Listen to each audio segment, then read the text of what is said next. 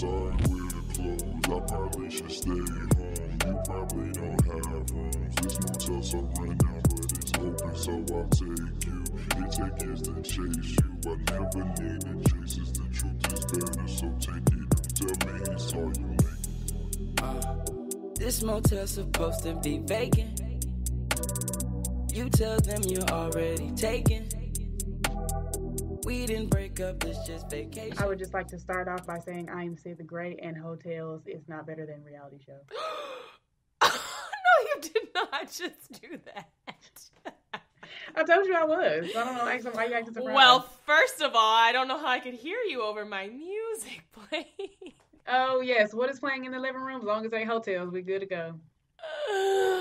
Well, what's playing is Sorry We're Closed by X Brody Yes. from Where Love Lives. Yes. Get to streaming the thing. Get you a shirt. Get you this merch, honey.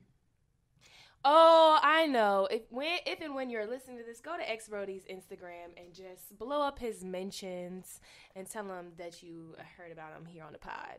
Mm-hmm, Amen, absolutely. amen. Yep. So And back to how Sid ain't shit. God damn, Sid. y'all at this point, I'm just convinced that y'all just like host shit and don't actually care about And what the things thing sound is, like. I don't even think anybody said it was better, but to be like, ugh, why are you singing that? Ugh, it's not good. Ugh. You are incorrect, my friend. It's all right, but it's just, you know what? I think we talked about this before, like how you don't like to finish a book, like how you'll linger on the last 2 pages for like a month because you don't want it to end. Okay, I don't know why you called me out like that. I wasn't. First of all, I wasn't trying to call you out. I wasn't saying there was anything. Wasn't saying there was anything wrong with that. I was about to say I do that when it comes to listening to a new project by an artist that I like. So with Jasmine Sullivan, for instance, people have been like, oh my God, you haven't heard Hotels yet? Oh my God, you haven't heard it yet? And I was like, I am always afraid to listen to whatever the newest project is by my artist that I really like because I'm afraid to be disappointed. And it wasn't bad. Hotels isn't bad, but it's just like, it's you know what Hotels is like to me? Hotels is the equivalent. But this isn't even her album, though. Hotels is the equivalent of Tiana Taylor's KTSE in comparison to Tiana Taylor's 7. Sorry, which one is supposed to be better? 7 is better than KTSE. Okay. And basically what I mean by that is I hope this is not your introduction to Jasmine Sullivan, because if it is, I'm sorry for you. I'm not sorry for you because it was a great fucking time. The good sis could blow these eardrums off. It's and right. Also, it's not even her album. So, you know what we're not going to do? Right. We're not going to do this on Black History Month. How dare you? How dare you? I was rooting for you. We were all rooting for you. Happy Black History Month. Happy Black History Month, people. Welcome back to the Living Room 4440. I wanted to kick this episode off by not slandering the Queen Jasmine, but by saying Happy Black History Month to you, and to mention or put into your awareness, if you didn't know, 10 monuments built by enslaved Black people. 1, the White House. 2, the U.S. Capitol in Washington, D.C. Wall Street in New York. The Smithsonian Institution in Washington, D.C. Mount Vernon in Virginia. Georgetown University in Washington, D.C., Francis Tavern in New York, Harvard Law School in Massachusetts, Trinity Church in New York, the University of North Carolina at Chapel Hill. Oh, yeah, that was 10. But, yeah, I wanted to put that into your awareness in case you didn't know. I knew a few of those, but I didn't know all of those. But, wow. Yeah, wow. Did you know, here's a fun fact that Solomon Northup, who, 12 Years a Slave, the book, and for many more people most likely knowing the movie, that he was held originally in a quote-unquote slave pen that was literally like, basically, I don't know where exactly it was in proximity to the Capitol, but he talked about the sounds of chains commingling with the sounds of liberty or whatever coming from the Capitol. Basically, he was held in a slave pen that in such close distance that it could have cast a shadow from the Capitol could have been cast upon it. And also, that was another one I was about to say, a fun fact about another one that you mentioned. Say it one more time. All of them? Yeah, just go through. I'm going to stop you when I get to the one that I need to be reminded of. Oh my God. Run through, girl, run through. I'm sorry, I'm not on that page anymore. I'm really not. Oh, you. That's all I have to say. Oh man, now I'm not gonna be able to complete my thought. I'm so upset and disappointed. It wasn't Chapel Hill. Let's see. I said the Capitol. It's not the White House. Harvard. Huh? Harvard? No. Not Harvard. I don't know. Not Georgia. Oh! I know which one it was. Wall Street. They were digging up something around the area, about to, I guess, go. They were going beneath the ground and found the remains of the bodies of enslaved people who've been buried there. Basically, Wall Street, wow. right? Which to me, I think, represents like the pinnacle of money and money making and money exchanging and things like that.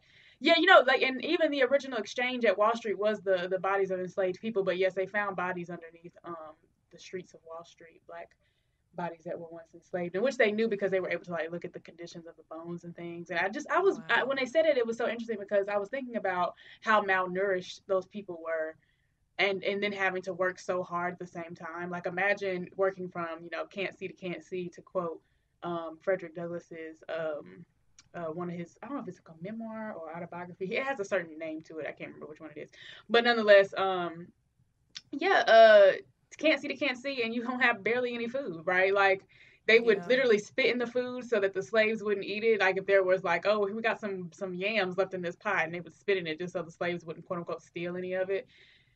Oh, don't get me started on the slavery things, because I will take us down a rabbit hole in a tangent. But yeah, just some fun facts that I also knew about those places. I didn't know that it was quote unquote built by slave labor. I knew that about the Capitol.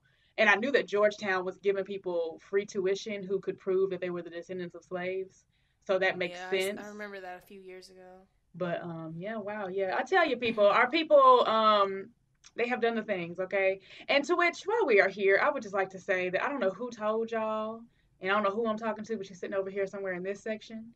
But I don't know who told y'all to be ashamed of the fact that we descend from people who were enslaved. As I told my good friend Xavier Brody, I would much rather be a descendant of a slave than the people who sold their people into slavery. But that's just me. That's fair. So, and I just don't get it. Like, I don't know how you don't look at enslavement and the stories of slavery, right? And the people themselves and how they still manage to steal joy and be creative, and all of those things, and see a triumph story. Like, I don't know how you're like, oh, slavery, I come from kings and queens. Oh my God. First of all of us do not descend from Sundiata Keita. You probably don't even know who that is. Anyway. But, I mean, it is important to always note that we had a history long before slavery. And I think that's the issue that I think a lot of people have, is that they don't, which it's not really fair to be like, I don't want to think about slavery. I want to think about before slavery, when we were, when we had our own things. Which is what I feel like most people are saying. But that's just me. But I'm saying, like, I think maybe people are like, all I've ever heard about is that I was a slave, like, you know what I'm saying, or that my people were slaves. That's the only Black history I was ever taught. So, if I want to celebrate the things before slavery, I mean, that's your business. I'm just saying, don't be ashamed of slavery is all. I would like to inspire people not to be ashamed of the fact that they might be the descendants of people who were enslaved. Oh, absolutely not. I think that my family was very powerful. I'm very proud of them. I'm very happy to know that my family was so strong and resilient, for sure. Yeah, I'm just apologetic. Terrible thing that they all had to go through, and that we still all have to go through. I'm apologetic of the fact that someone has tricked our people into being ashamed of such a beautiful part of our history. But that is all I was trying to say. Wish you all best. Happy Black History Month. Okay. Well, in other news of Look Back at It Month in Review, Black History in the Making, Beyonce Giselle Knowles-Carter is releasing To Us Peasants Icy Park. I should have known. Which, including in her promo, is Gucci Mane LaFleur. And all I want to say about that is, I told y'all niggas. Listen, from my conception and beginning of time, I have told you whores that Beyonce Giselle Knowles is my mother. And Raydrick Gucci Mane LaFleur Davis is my father. And people are like, why would they ever even be in the same room? And here we are. What a glorious time. So on February 19th, all I want to say to you bitches is don't get in my motherfucking way. Stay off of the Adidas app because I have to get my things. And I don't want you in my way when I do. Got it? Good. Icy Park. Oh my God, I'm so excited. That's my look back. You got anything else, Queen? I just came to continue to drag y'all. I feel like on my side of the episode is the drag a good dragon BHM 2021. I just came to drag y'all for how y'all have treated Chloe, because how dare y'all make her cry on the internet? for doing the very things that y'all love to see women do. I do not understand. And I don't know who it was, because sometimes I'll get in the comments and it'd be black women and I'd be like, huh? But said it to say, I don't know. It doesn't. This is what's crazy to me. Okay, so a little bit of y'all was sitting by while Kylie was fucking a grown man at 17. Actually, at 16 and 17, and Chloe's on here just shaking her booty. And yeah, you know, at 22, 21, whatever, how old she is. Audre Lorde was talking about how we are so much harder and meaner to black women as black women in one of her essays in Sister Outsider. Again, a Black History Month plug. If y'all need a book to read, that's a good one. And I think it's true because, like you just said, right here is, what's that girl's name? Kylie. Out here sleeping around, you know, with, which, mind you, not to say we should attack her. We should definitely be attacking Tyga, because why the fuck are you having sex with this child? But say that to say, nobody was, you know, I don't know, raising a mean, looking through a mean side eye or raising a mean eyebrow at that. But for some reason, Chloe does the Bust It challenge and gets online, lighting sage in a t-shirt and some panties, and y'all make her cry on the internet again for doing the very things y'all want to see and like to see women do. And if you didn't, then answer me this. Why does Chloe have what feels like to me an extra 600,000 followers than she did the last time I looked? Chloe has 1.6 million followers to her sister's like 900,000. So again, what's the difference between the two? One of them gets on Instagram in her t-shirt and her panties, and for some reason y'all are also at the same time following her at a much higher rate, but then also dragging her and making her cry. But the sister that be out here posting the clouds talking about, hi, that one only has 900,000 followers. So again, and to reiterate, Chloe is 22 and Halle is 20, both grown-ups. Okay? Yeah, but I don't think that has anything to do with it. Like, I think people have a way of, like, if you are a woman who is more, I guess, free in her body, likes to share her body more on social media, I feel like regardless of your age, people will think that's all you have to offer, right? I think we reduce people no matter what they do. Like, for instance, if you're the smart girl, if you're the smart host on the podcast, and that's all you can be anything else. If you're the pretty girl on the podcast, that's all you can be. You can't be nothing else, even though it's a podcast and you can't see either one of us. But that's the shade for February 2021. But anyway, where I'm going with this is that I don't think that her age has anything to do with it. I feel like it really just is, y'all really don't know what y'all want from women. I think y'all really just hate women, and y'all like to attack them for anything. Like, y'all know me. I will show up to the pool party in a turtleneck and a floor-length skirt. But if you think I'm going to get my black ass on God's internet and drag this young woman for doing something I wouldn't do, no, why? Like, again, I also think it's chauvinism. Like, I think it's I do it this way, I have to be right, therefore you have to be wrong. So if you're the quote-unquote modest, classy queen, then you can't, like, you look down upon the girls that are making $300,000 on OnlyFans. You know what I'm saying? Again, back to my point.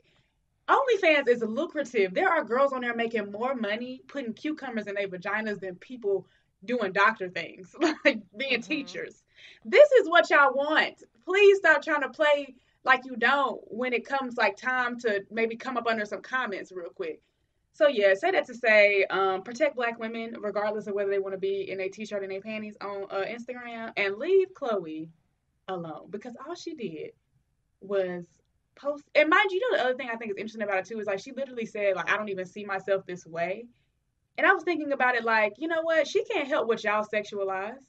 Y'all decided a butt was a sexual thing. It could have easily been an elbow or a neck. Like, so that's not her problem. Let her be what she wants to and do the thing. Yeah, and if you don't like it, go follow Halle. That she goes and moves in her truth, whatever that looks like. If she's done this and she decides, you know what, I'm actually not that sexual and I don't like being sexualized, so I'm not going to do this anymore, she shouldn't have to. And if she wants to do every single Busted challenge and WAP challenge in the world, I feel if that's what she wants to do, I hope that she has the courage and confidence to do so, no matter what these little ugly buglies say out here in these streets. I don't know who I'm talking to again. I don't think it's any of our listeners, but y'all, and y'all over here in this section too, y'all literally got mad at Cardi B for turning WAP off when her daughter walked into the room talking about, oh, so you don't let your daughter listen to it, but you want our daughters to listen to it. To which I was like, when did Cardi ever say this song was meant for children? Huh? Literally, like, never in the history of ever. But y'all just do not like women, okay? And I want, like I said, I don't know who I'm talking to, but you are over here in this section. I don't. know why y'all hate women, but take some time. I feel like the same people that came for Chloe are the same ones that came for Condola on Insecure. Y'all the same people. Oh, wait. I hate Condola's guts. How dare you? Oh, weak. But yeah, that was all I had to say. I just was so upset. Like I was like crying on the internet, especially because I just feel like they're such beautiful young women, and for me, they have represented this idea of, because I feel like people will say, and we talked about this before, like wearing your natural hair right, or wearing your hair natural but wearing it locked. Like I, of course, know that any kind of hairstyle can be elegant, but I think it was wonderful that these two young women came up and was coming to these red carpets, breaking and stepping on niggas' necks with their locks out. I was like, yes, y'all want to wear this gown, looking like goddesses with these locks. So sad to say, that's what they represented to me, and so I love to see them. Like, and then they're of course immensely talented. Listen, they have the best lighting team and the best director team for their music videos. They got the best stylist team for their performances. I think they're magnificent. So when I heard that y'all was on here making this young woman cry, and to which I remember hearing on a podcast, they were talking about also like, why don't y'all want things to get better?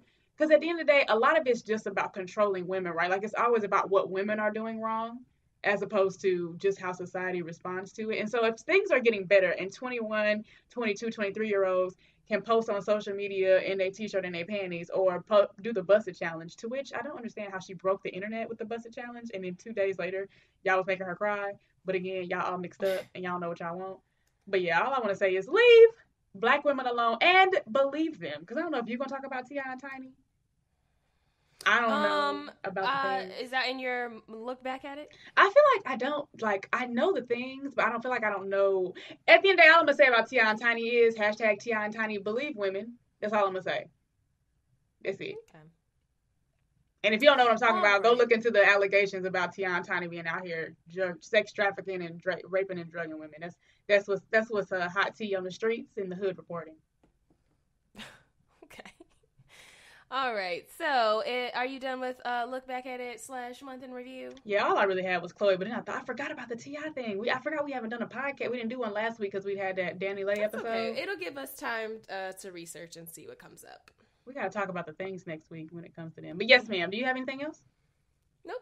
Okay, all right. Moving on to Blank While Black. So I wanted to start by saying that today that Sid and I are recording, Sandra Bland should be turning 34 years old. So I just, want to keep her memory, her family, her friends, her loved ones in your thoughts and prayers, and however the story affected you, to just make space in your mind for that and for your healing, because it was incredibly traumatizing to witness Sandra Bland's whole story unfold. And yeah, so have you ever noticed? I feel like we always record on her birthday. Really? This is, I feel like, the second time you've done that. But maybe it wasn't exactly her birthday. Not always, and we've only got a year and a half of podcasts. But I mean, that's still 2 years in a row. I feel like that can't be coincidence. Well, I just remember crying to my dad and being like, Dad, that's, I can see that being me. It's just, I feel like you can see it in a lot of stories. Like Trayvon, we had just gotten to school whenever Trayvon was murdered. And it's just I can see myself in these people. And this is really, really traumatizing and sad and hard as young Black people. And as Black people just in general, to see yourself in the faces of these victims and watch year after year as they never get justice. So yeah, I know, right? It's crazy because I feel like these are galvanizing moments for people, right? Like there are people who've been brought into the movement who have found their purpose, their place in this world, and their work based off of what happened to George Floyd, right? And there were people who did the same for Sandra Bland, for Trayvon Martin, for Mike Brown, for Tamir Rice. And I think it's always interesting because, I read up more historical things than I do contemporary things. And so when I read about Emmett Till being a galvanizing force in the life of Ann Moody, I think about how that's happening now. We really are living history every day. And COVID is also included. And I hope y'all find yourselves on the right side of history when they be reading about these in, I guess 10 years from now, because that's all we got left. But when they be reading about this in the history books and you was at them parties, not wearing no mask, smoking hookah, I hope you find yourself on the right side of history, my good folks. Y'all still sitting in that same section over there. I see y'all. But anyway, yeah, the people have been galvanized and moved. And I think about Ta-Nehisi Coates talking about his son's response and reaction when, I think it was Trayvon Martin's killers he was talking about in that book, Killer, And how he, didn't go to jail, didn't get any punishment for it, went on to win the lottery and sold the gun to the highest bidder. Oh my God, what a disgusting human being. I cannot stand that man. Like, it's one thing. I feel like he just, how you can just, like, you get away with the crime, but to throw it in our faces the way that he has, like, you sold, and I mean, not even us, right? Let's take ourselves out of it.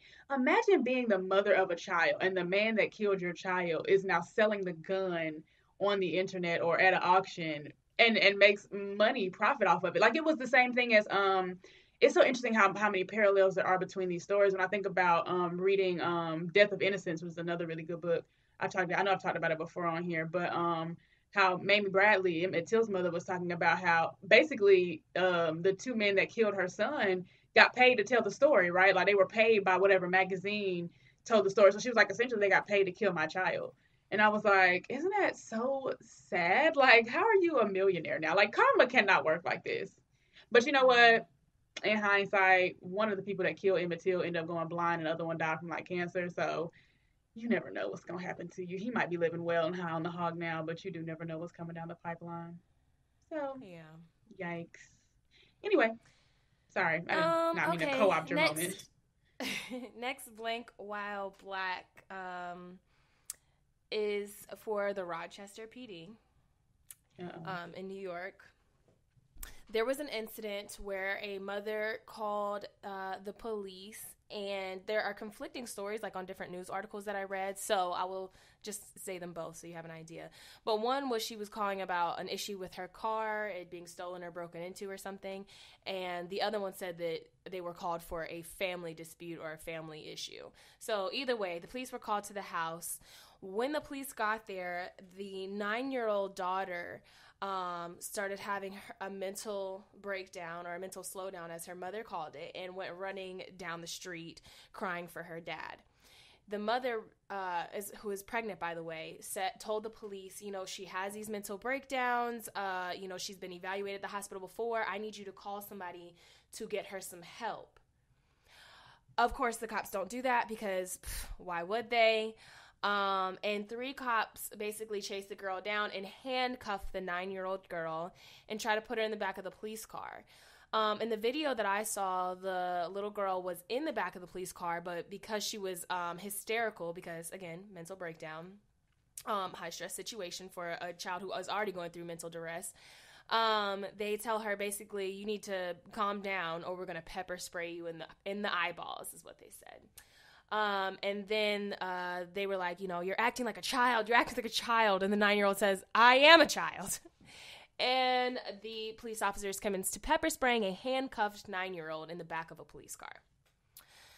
So this story not only sparked a lot of protests in New York for this situation, but also because just in March, a man died after being restrained by the police when they put a spit bag over his head and basically held him down while he puked into his bag, like into his face, and then his body went limp, and he died after going to the ICU a couple days later. And after that incident, there was a legislation that came about that basically was talking about whenever people are having mental health episodes, absolutely do not call the cops. And they put together an initiative for mental health crisis people to come instead of police officers when people are having an issue, because so many people have died. I mean, this man was literally butterball naked, like in the middle of the street, like clearly having a mental health situation, and died because of police. So in New York, they put up basically a legislation that would have a mental health crisis team come out whenever an issue like this arose. And we've learned many times in the past that basically it doesn't matter what initiative you put in place to stop police from being so abusive. It never seems to work out or to be what is enacted during these situations of high stress. And so the officers were like, well, we initially came for something else. That's why it's kind of confusing when they have the conflicting story of somebody saying, oh, we came because of a stolen car, or we came because it was a mental family issue or whatever. Either way, basically they shouldn't have been the ones responding to the 9-year-old girl. They absolutely should not have handcuffed a 9-year-old girl, but definitely should not have pepper sprayed her in the face. After already being told that she has mental health issues, you were going to further traumatize a 9-year-old girl that would ever have to have an interaction with the police, period. But to have one that is violent and aggressive and one that physically harms her body. So I just read that the mom plans to sue the police department, as she should, for the mental anguish and physiological and emotional distress and trauma and physical injury and substantial pain, as well as coverage for any future required medical and mental health care for her daughter. So the daughter, when she was running out screaming, she was, the mom, when she asked for the mental health help for her child, was saying that she wanted to kill herself, wanted to kill her pregnant mom, you know, like clearly in need of mental health and an evaluation at the very least. And before taking her to the hospital, she has to go with burnt out eyeballs because the police wanted to pepper spray a 9-year-old child in the face. And all I can think about is my nephew, who is 10 right now, being pepper sprayed by police because he's having a temper tantrum, having a mental episode, whatever he's doing, it doesn't matter. He's 9 years old. I mean, he's 9 years old, 10 years old. Like, no child should ever have to experience that. So I hope that she sues the balls out them bitches and gets the money that she'll need to be able to help her daughter get through this, because the mom didn't even know her daughter was pepper sprayed until the next day when she was released from the hospital. Yeah, I don't find that surprising at all. You know, to play devil's advocate, I do think... I do wonder about like police and training and reform and things like that.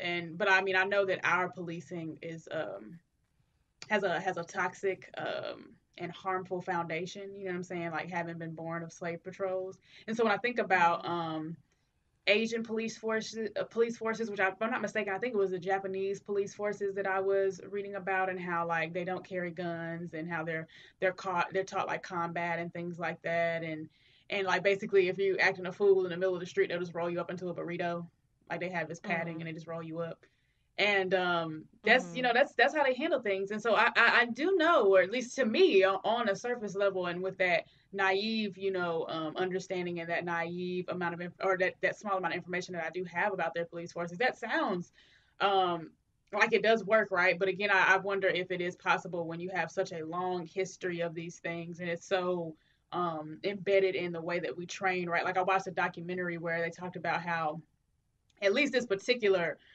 agency of the police force, right? Like be it, I think it was definitely somewhere up north if I'm not mistaken, but they were saying that like they're trained in a way that it's like to handle very aggressive situations.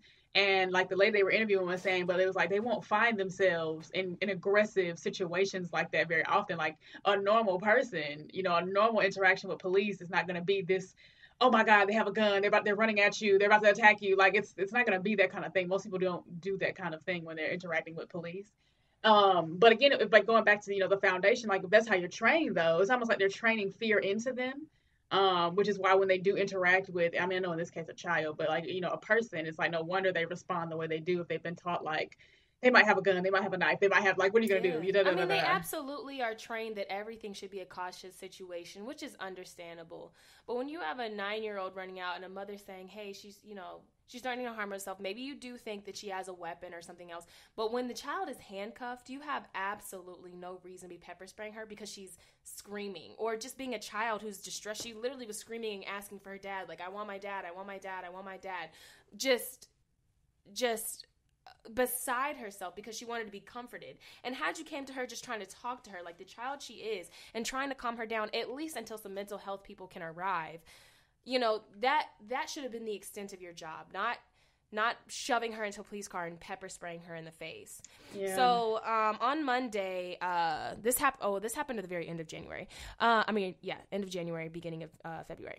New York Senator Samra Brooke and Assemblyman Damon Meeks, hopefully I said both their names right, both Democrats, introduced a legislation that would prohibit police from using chemical agents against minors in the state.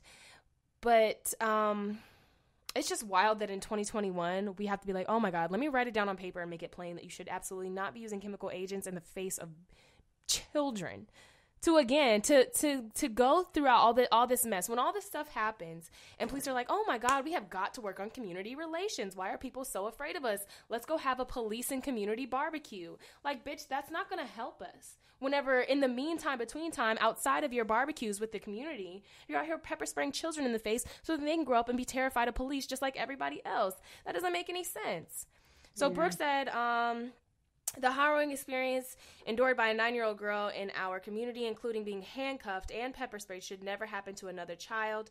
This legislation will ensure that when a child is in crisis, they will never again be met with such violence in the form of pepper spray or other chemical irritants.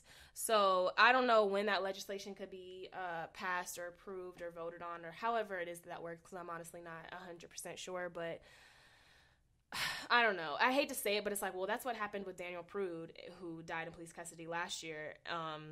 And clearly they still responded the same way they did before. And that was send aggressive, quote unquote, cautious, scared police officers to the aid of a 9-year-old girl having a mental breakdown. So.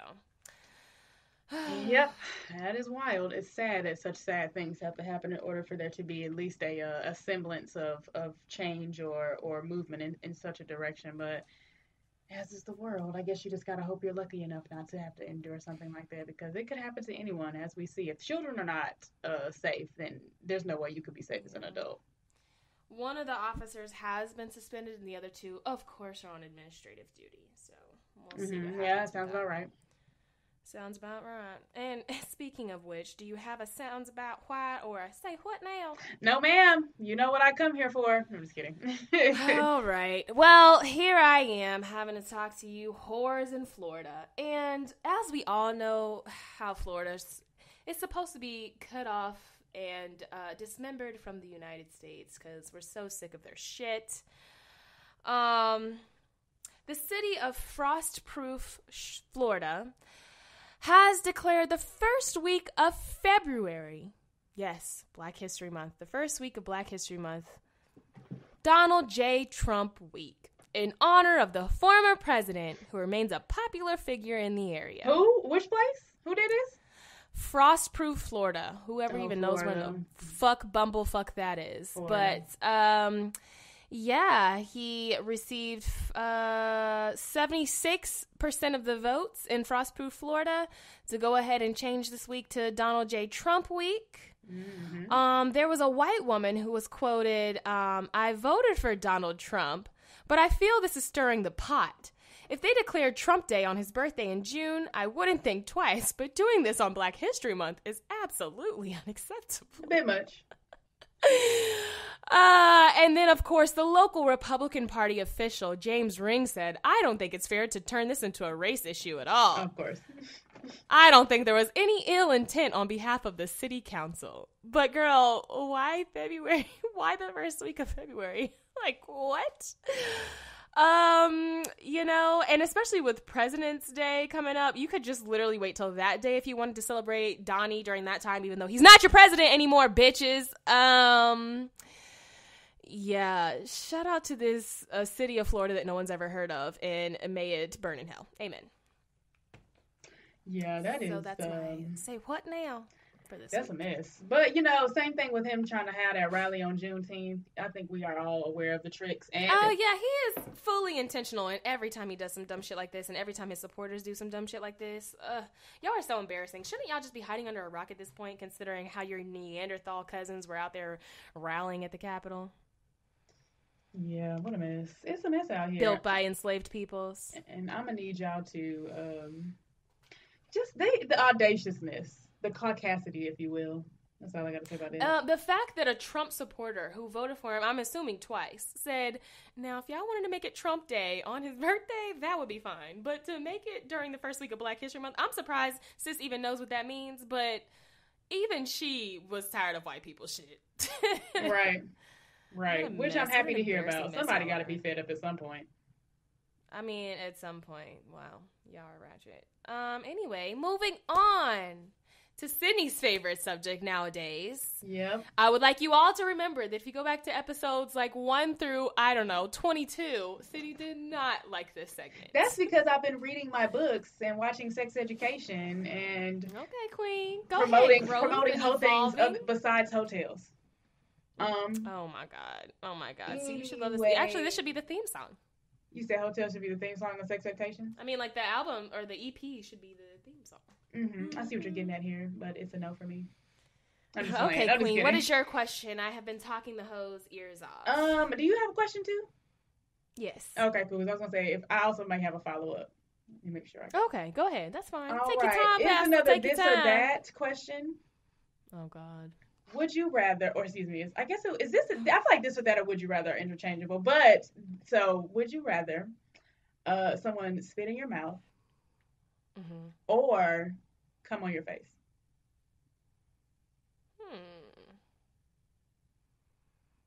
I'm gonna answer both for 500, Alex. Both for 500? Both for 500?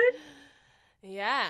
Okay, now my follow-up Oh, question. that's not like a dollar sign. I was just answering Jeopardy style. But yes, both. What a good time.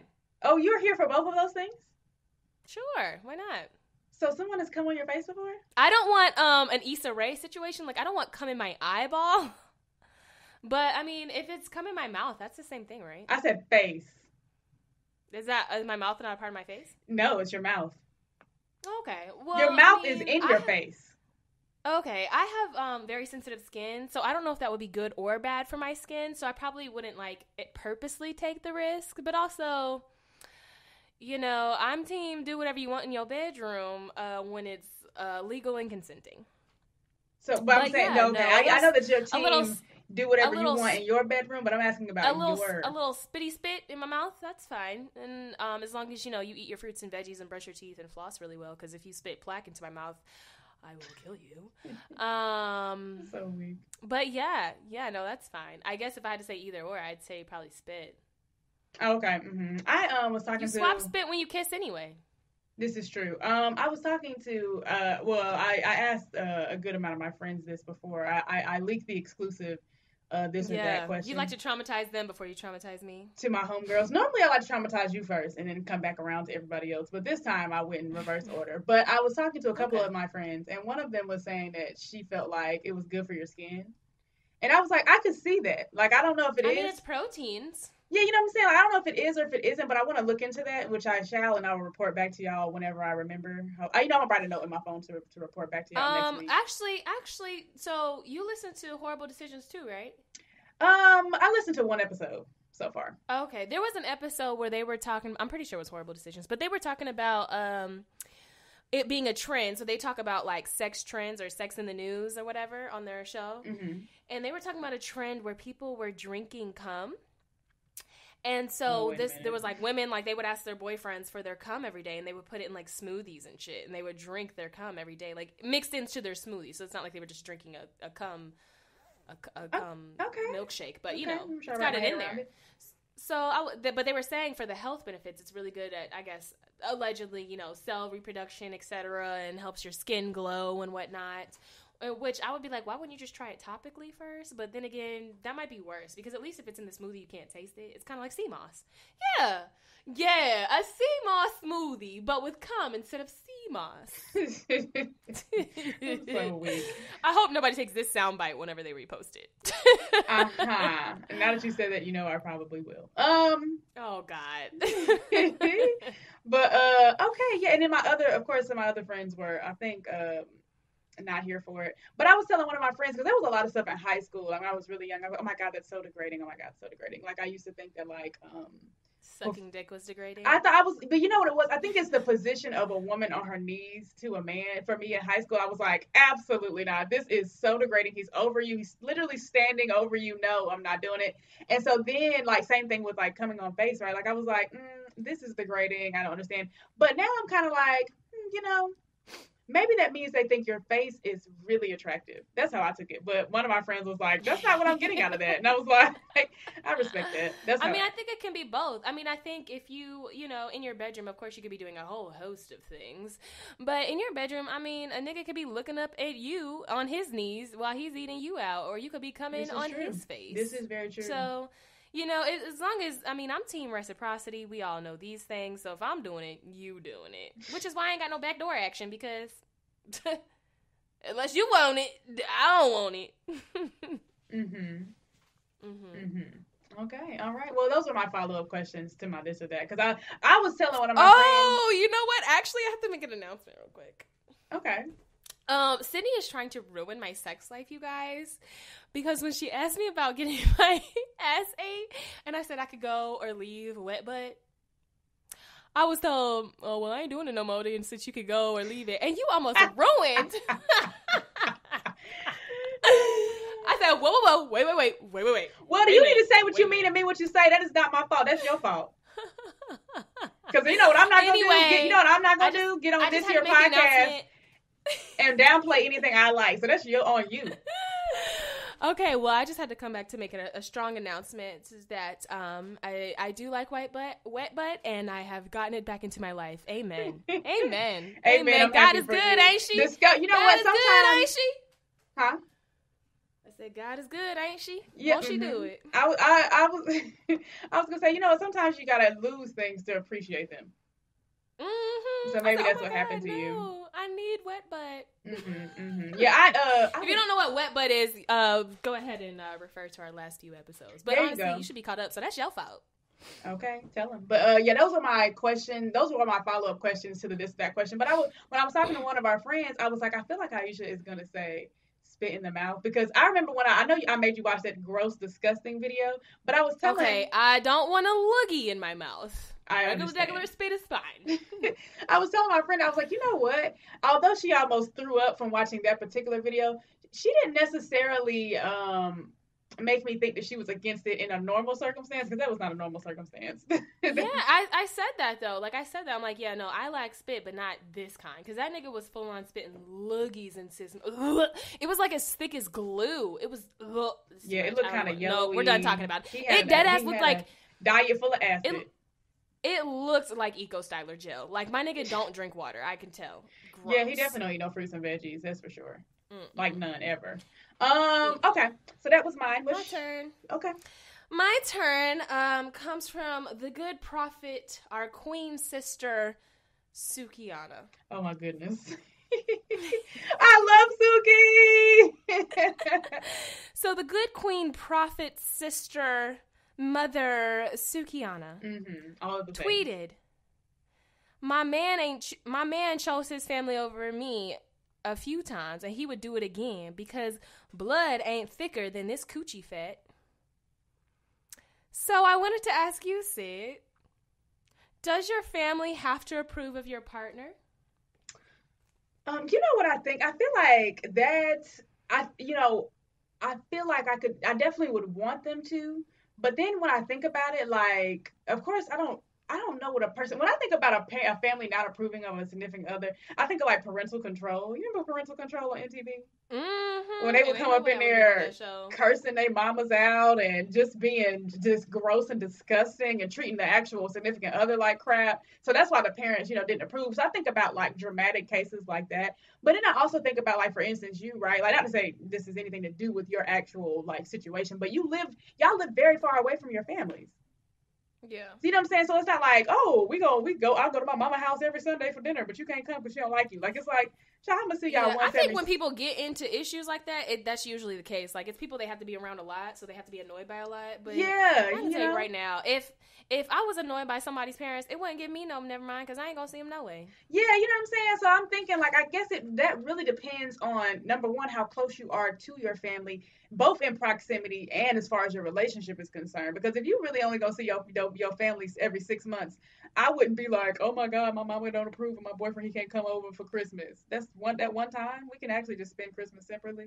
But I will say that I'm sure you'd rather be with your family, and I'd rather be with mine. Mm-hmm. But I will say that I also don't necessarily believe in having undue stress in my life. So said it to say, if you are in close proximity and you are very close to your family, and you're family oriented, I could completely understand being like, oh, we can't be together if my family don't like you, especially when it's a good reason, not just on some Mama Joyce or Tokyo Tony, ain't nobody good enough for my child.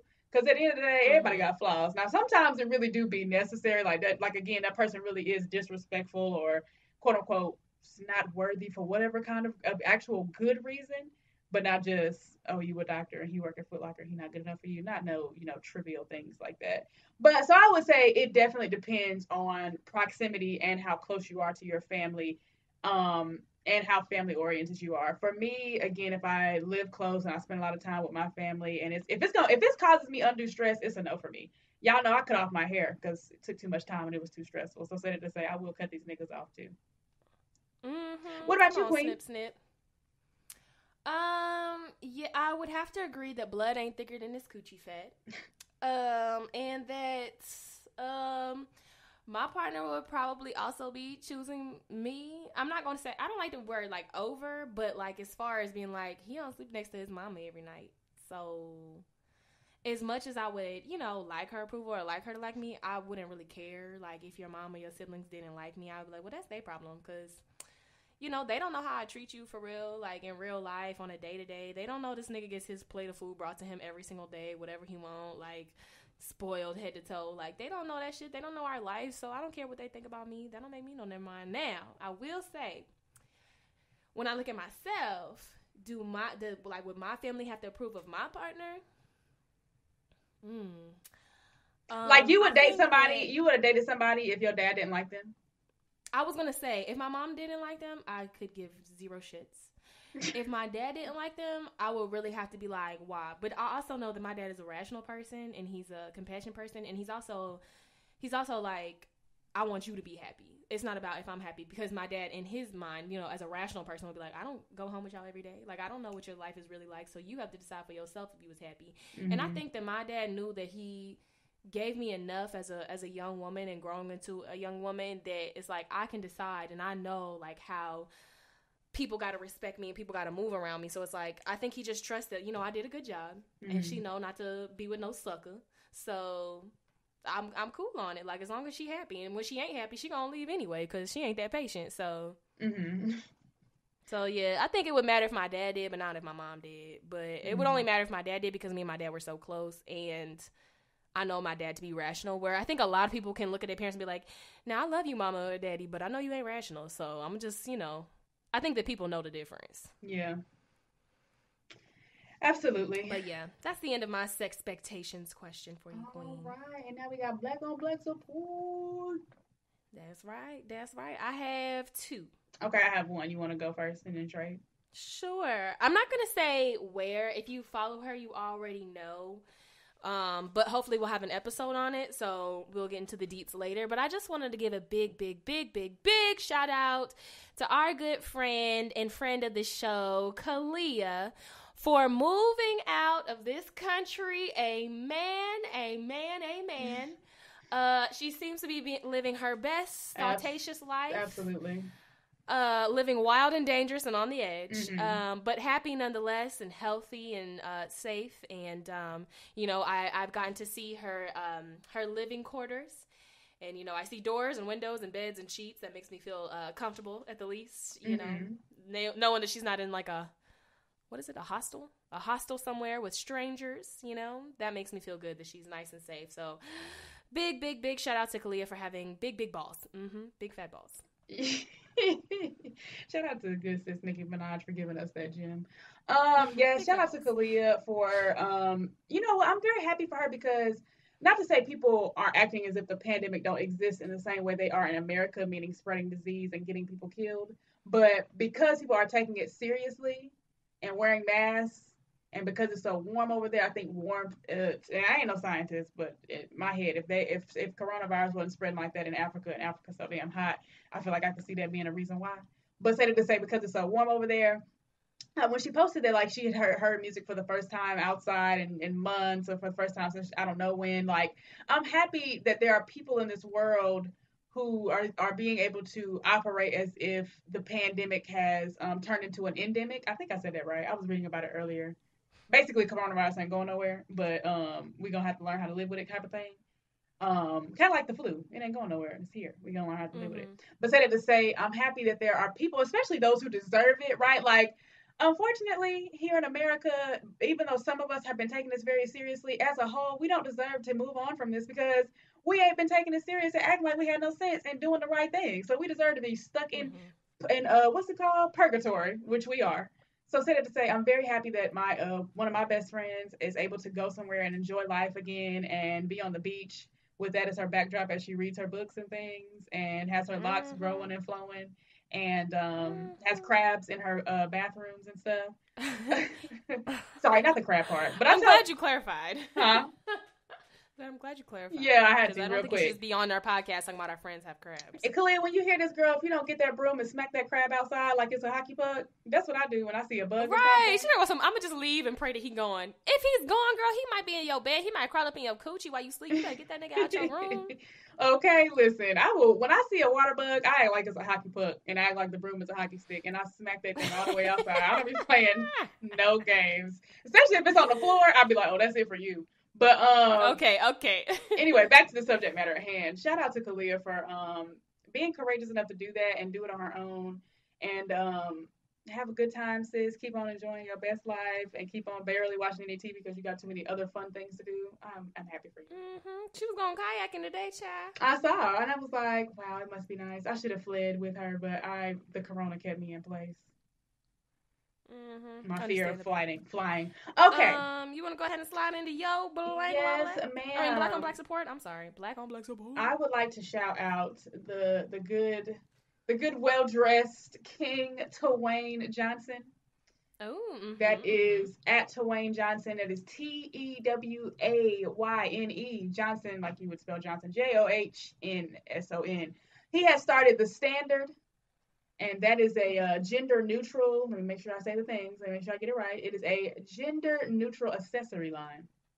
He is now having a Valentine's Day sale, 30% off the items that are left. Don't sleep. They can be found at that are left. Right. Okay. Listen, they can be found at standard.com. That is standard spelled with a V though, and there's no A. So STVNDRD.com. And like I said, you can follow the Instagram page for his actual page. The page for the accessories is also The Standard. Again, you can drop turn the A into a V and drop the other A that's in Dird. I don't know why I said that like that, but y'all check it out. If you have ever followed Twain, you know that he only comes through with the come through. So anything that comes from this man has to also be magnificent also. So y'all go follow, support Black, support small, support the Kings, do the things, and that is it for my black on black support. Okay, go ahead. And you know what? Those are very fly accessories, by the way. They're not like that standard. I mean, no shade, but they're not like standard boutique shit where it's like everybody got the same thing and you're just selling it for different prices via wholesale. His are very cute. I can tell like he definitely handpicked. I don't know if he designed them, but definitely handpicked and found some creative and unique pieces. So yeah, the houndstooth. Child, I'm poor and trying to buy. I was looking for, you know me, my country ass. I was looking for that cow print one. Of course. That houndstooth was giving me everything I need. It screamed Michelle Obama at the inaugural thing. It was giving me Hillary Banks. Daddy, I need $300. Right, exactly. And so I am, y'all know I'm out here trying to buy my camera, so I am trying to stay steadfast towards that goal. But say that to say, I would have definitely copped that good old houndstooth bag. So if there's anybody listening out there that wants to be my sugar daddy or wants to, lace me with the thing. Hell, you could be a sugar mama. Who? You don't want a sugar mama? I'll take a sugar anything. Well, yeah, I'll just take some sugar water and hydrate over here in the corner and mind my business. But yes, y'all, yes, they were very magnificent. Sorry, got off on a tangent there. Y'all know we will tange. We will have a tangent. Okay, my final black on black support is going to go to on Instagram at the Playground Hottie. Okay. Excuse me, goddamn. Almost coughed up my lung. The Playground Hottie, that's Jazz, who has been a strong supporter of the show since we started. She's such a dope person. And she has some really funny ass like TikToks on there, which by the way, girl, can somebody please teach me how to use TikTok? I'm getting older and older by the second over here. Anyway, she's a really funny person, really good time. Takes care of the children and whatnot. Great person. But I brought her up to talk about how she has created a skincare line with all natural products. Started with geared to people with sensitive skin, dry skin, eczema, hyperpigmentation, etc. And that is at Zuma by Jasmine, and it's at Zuma_by_Jasmine on Instagram. And when you go to your page, or when you go to her page, or in her website, you can see what kinds of ingredients she uses. Turmeric, honey, tea tree oil, shea butter, etc., etc. Basically, all of the goods that we've all heard is so good for our skin in general. So shout out to the Good Queen for creating a natural skincare line for people with sensitive skin, eczema, dry skin, hyperpigmentation. Because we all know that those are issues that we're all human. We all have different issues with our skincare. So shout out to the Good Queen. I hope y'all go over there, buy yourself some things. It is Black History Month. So if you can, if it was within your means, go ahead and patronize a Black business, or at least share and put it in other people's awareness if you can and have the means to do that.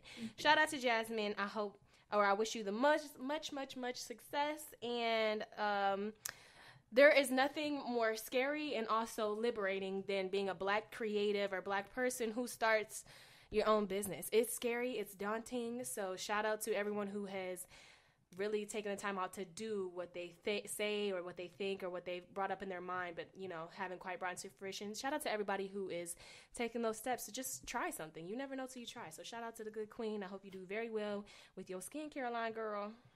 Absolutely. Did you say turmeric? Mm-hmm. Turmeric is good for why did you say it like that? What? How am I supposed to say it? Turmeric? Turmeric. You hear it, right? I mean, I hear that we say it differently, but you can say it differently. You done smashed all the letters together. Turmeric. Oh my God. You need to watch some videos on how people say it, because I know people say it all kind of ways, because I done heard it all kind of ways. Yo, you country. Is that Get countryness? out. Get out. Turmeric? I don't know. I don't know what that is. Oh, y'all. Turmeric? She said turmeric, y'all. Okay, I'm done. All right, well, I found the name of our episode. Okay, all right, so, mental health check-in? Yes. Actually, can I slide in a book of the month while we're here? That girl will read. Go off, sis. I'm reading 2 books this month. One is called Queenie by Candace Carty Williams. She's like I want to say a UK writer. But the book is really good. And considering I just finished The Coldest Winter Ever, I need something to hold and pacify me until the sequel, Life After Death, gets here. So a friend of mine, I want to say summer of last year, sent me this book, Queenie. And she said, it was a really good time. It's just, a fun novel. Not coming of age, it's more like women our age. So I think the main character is 25 years old. Just going through dating life and makeup, breakup situation, hanging out with her homegirls and different friend groups and different things like that. So it was a really fun read so far, which I needed the balance, because the second book that I'm reading this month is Christopher Columbus and the African Holocaust by John Henry Clark. So, when I read something that's like a little bit more I try to read something to balance it out. So I'm reading a novel and that book as well. So that's what I'm reading. Let me know what y'all are reading, or if y'all want to read anything I'm reading. And if you need to know where the Black bookstores are, let your girl know. Okay. Mental health. I was going to ask you, what do you do to heal? Oh my God. I'll let you know when I do. I feel that. I decided my new answer to people when they be like, why don't you want to have kids? Because, people are obsessed with my room. That my new answer is going to be, I will have children when I heal from my childhood trauma. Because I feel like that'll make them shut the fuck up and stop asking me. No, then they're probably going to ask you what your trauma is. Or they'll say, trauma. Tell me all about it. I'm a licensed psychologist. You'll be a good mom, even though you have trauma. No, they'll be like, you'll figure it out. That's what they always say. You'll figure it out. So I could be a shit mom? I don't think so. But yeah, how do I heal? I'm trying to think of a specific situation that I've healed from that I'm trying to figure out. Honestly, I ain't gonna lie. I feel like it's mostly time. And then it's probably the intersection of all of the little things that I've done. I don't think that there's one particular thing, but there's been times in my life where I feel the very intense need to journal everything every day. Like, I woke up and made my bed, and then I did this, and then I worked out. Like, sometimes it's like incessant journaling. Sometimes it's just working out like crazy. Y'all know I'll get into little fits where I got to work out like twice a day and just be crazy because it feels good to me. Like, it feels good to me to be like just getting all that energy out.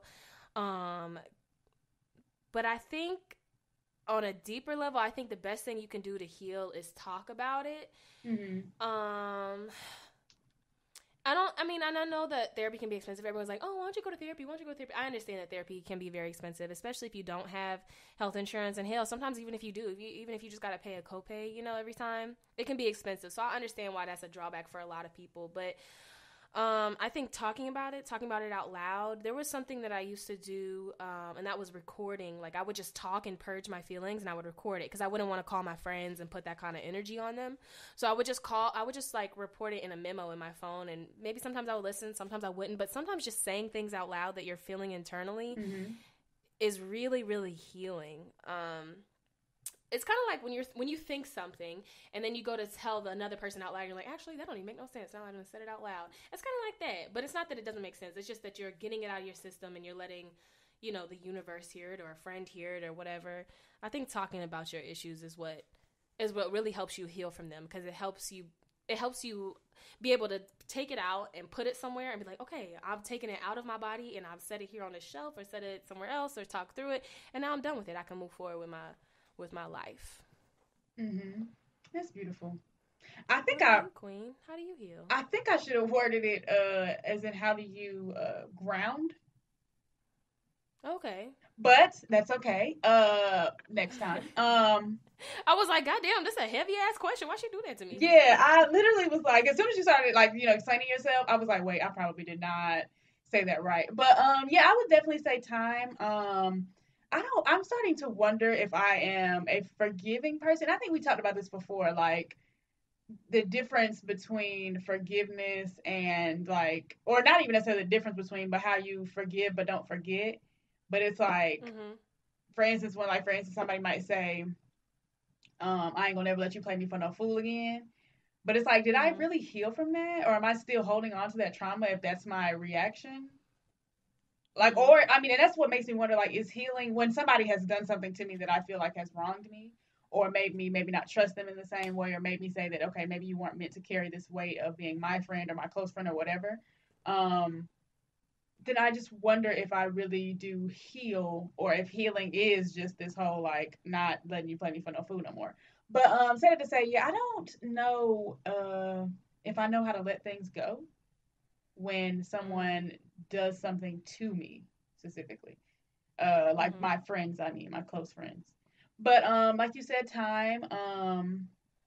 I do think journaling, or not even necessarily journaling, but thinking through things. But then also trying to find a balance between thinking through and not overthinking. That's the whole situation. I didn't actually think through this question before I asked it. So maybe meditation. I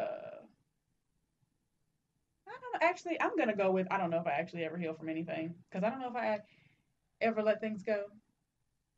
So I'm gonna come back. I'm gonna put a pin in it and come back to it. Okay. Well, I didn't really have one today. Okay. So, but you have affirmation?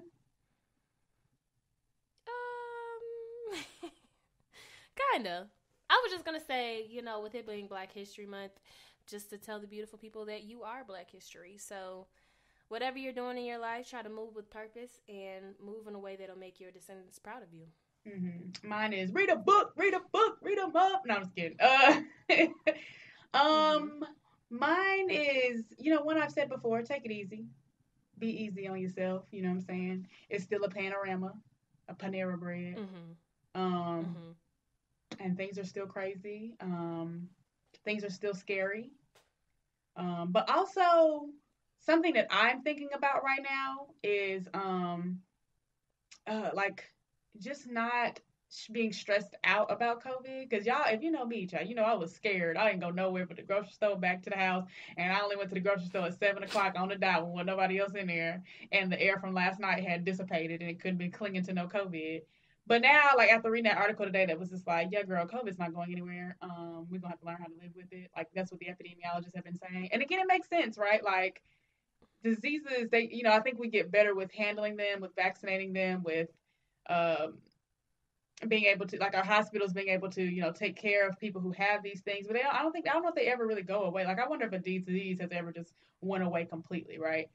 Maybe just getting down to numbers where we don't have to be scared, but just trying to find a way to still have joy in these uncertain times. You know what I'm saying? Mm-hmm. I guess is my affirmation. So yeah, to be easy with oneself because it is still a pandemic, but also still finding a way to have joy and have fun without, necessarily putting people at risk or spreading the virus as we still try as our scientists and our epidemiologists and all the people, all the folks that have been working very hard to get this thing under control as they still try to figure the whole situation out. So Mm-hmm. with that said, we are thankful that y'all have joined us here once again in our good living room. Thank you for sharing your time with us. Because, time is precious. I love y'all. I have been Sid the Great. Mm-hmm. And I am Aisha Damali. Thank y'all for joining us in the living room, for being our roommates, for listening to us talk about all of the things. Mm-hmm. We hope that y'all enjoy your Black History Month, that you learn something new, and that you do something to really progress our world for our future and for our children in the world. And it's been real, y'all. I'm about to turn back up this music because I'm about to get on out of here. I'm about to play Sorry We're Closed by X Brody. Y'all ain't got to go home, but y'all got to get the hell out of our living room. Peace. We didn't break up, this just vacation. Let me know when you get to Vegas. I know it's a secret, but say it. Who the hell are you entertaining? You got me going along, thinking that it's me and you. I can't control nobody, but I'm not just anybody. And I hope that you know we're close. I'm not letting you in no more. Sorry we're closed, I probably should stay home. You probably don't have rooms. This motel's so run down, but it's open, so I'll take you. It take years to chase you. I never needed chases. The truth is better, so take it. Don't tell me it's all you make. This motel's supposed to be vacant. You tell them you're already taken. We didn't break up, this just vacation. I had some plans for you, but why to say when nothing's new and everything's how it used to? Oh, how it used to be. How it used to. Sorry we're closed, I probably should stay home. You probably don't have rooms. This motel's so run down, but it's open, so I'll take you. It take years to chase you. I never needed chases. The truth is better, so take it. Don't tell me it's all you make. This motel's supposed to be vacant. You tell them you're already taken. We didn't break up, this just vacation. We can work it out when we get back. I'm sorry, sir, but we're all booked for the night. I just need a place to stay for the night. I mean, we have one room left. Okay. 208? Alright, yes, it's fine. I'll take it. Okay, but sir, the room isn't ready It's yet. okay. Okay, here's your keys. It's gonna be on your left-hand side. Thank you so much.